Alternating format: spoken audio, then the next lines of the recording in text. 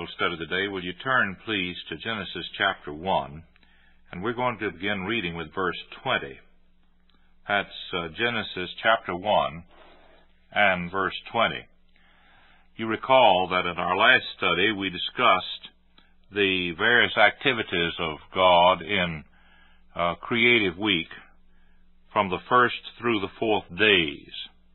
And you remember that in each one of these days of activity, we have this concluding statement, and the evening and the morning were the first day or the second day, and so forth.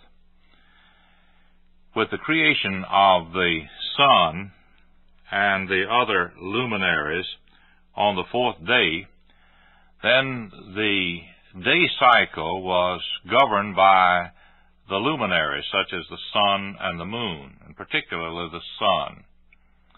Now, this is an interesting fact, because the same expression occurs from the fourth day through the sixth day, that the evening and the morning were such and such a day. And this suggests the fact that there is not a change in the length of time designated by this expression. And consequently, it's quite natural for us to take this to be 24-hour day periods. And particularly when you consider the fact that in such verses as Exodus chapter 31 and verse 17, where the Lord speaks of the Sabbath day being given to Israel as a sign between himself and that nation, that in 6 days the Lord made the heaven and the earth and all that is in them, and rested on the seventh day. And the normal use of language would indicate that this refers to a 24-hour day period.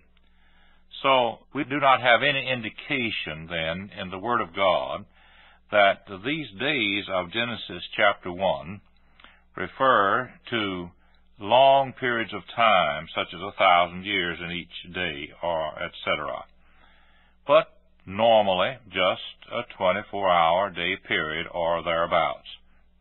And so it's the normal thing to accept it on its face value.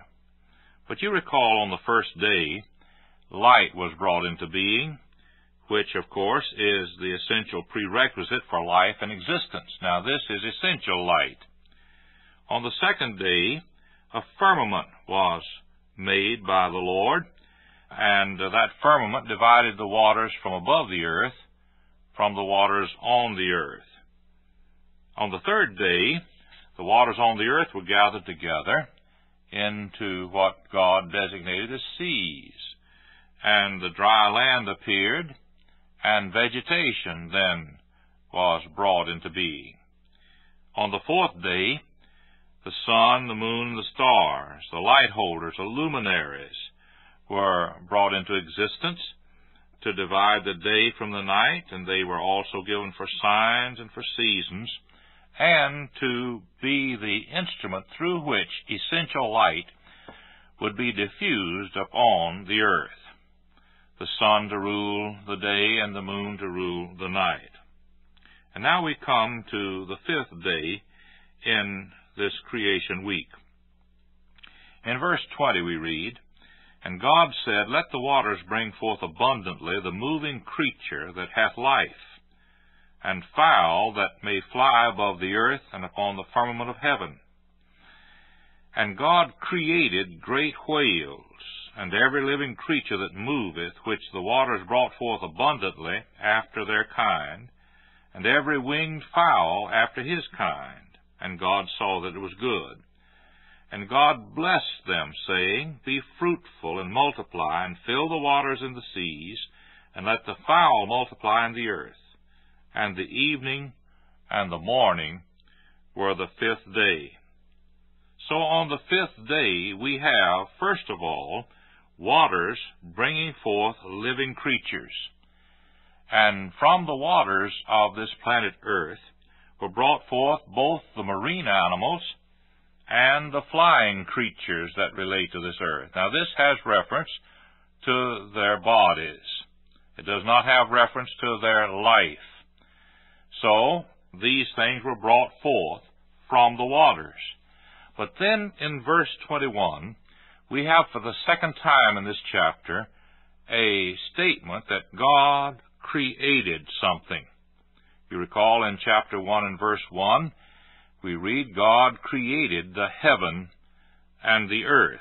And this indicates that God brought into being, out of nothing, all existent material in the universe. And He brought this into being without secondary causes. He brought it into being without pre-existing materials. Now, when we come to verse 21, we read that God created animal life in whales, and every living creature that moveth, which the waters brought forth abundantly after their kind, and every winged fowl after his kind. So there came a new act of creation, that is, of bringing something into being without pre-existing materials and without the use of secondary causes, for this is the Hebrew word bara again, and it means that God created animal life. Oh, the bodies in which animal life lived were brought into being through secondary causes. The waters brought forth the bodies of the whales and the sea monsters and the fishes of the sea, and also the bodies of the fowl of the air. But it took the creative act of God to put animal life within those bodies. And so we're told that God created this life on the fifth day of this creation. Not only did God bring into being their bodies from the waters and created their life directly, yet we're told that when God looked upon these sea monsters, living creatures that moved in the waters, these fishes, when He saw that the waters brought forth abundantly these bodies and God created their life, and the winged fowl, it says that God saw it, that it was good. That is, it measured up to that purpose for which God brought them into being, and it not only measured up to that purpose, but it was satisfactory. God saw that it was good.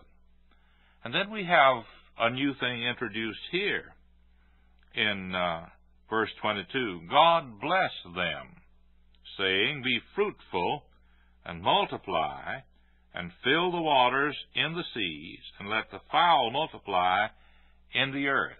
And so God then gave these sea animals and the fowl of the air the ability to reproduce, and He pronounced His blessing upon these creatures, and commanded them to fill the waters and to multiply, that is, the fowl were to multiply in the earth.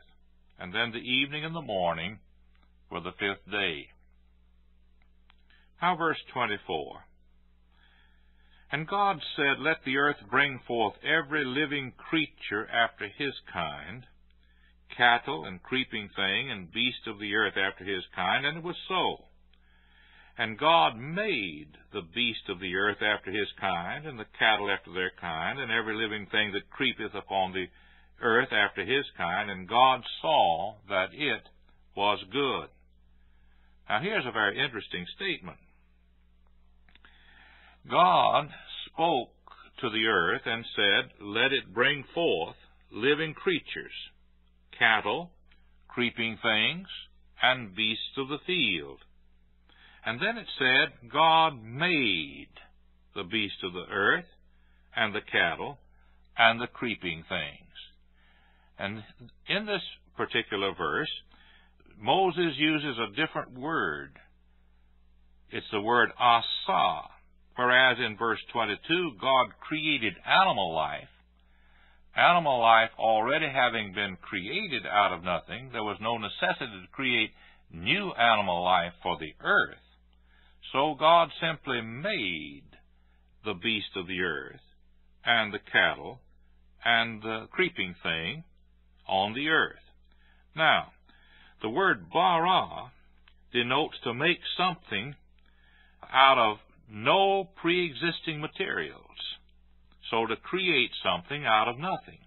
And this emphasizes the product of a genius. And God certainly was genius in the creative act. The word asa has the primary idea to form, to shape, or to cut. So it means to work, or to labor, or to make. And it denotes to make something by labor, and it also implies the use of pre-existing materials. And so this emphasizes the product of a laborer. And so when it says God made earth creatures, instead of God created earth creatures, God made these earth creatures on the sixth day. It's simply He constructed them, He produced them out of pre-existing materials. So we have in these verses 20, 21, 22, 23, and 24, and 25, evidence that there's such a thing taught in Scripture as both immediate creation, which is the creation of something out of nothing, without the use of pre-existing materials, and without the employment of secondary causes. There is also mediate creation, which means to bring into being with the use of pre-existing materials or with the employment of secondary causes. So, the bodies of the animals of the sea and of the air were brought into being by the use of secondary causes.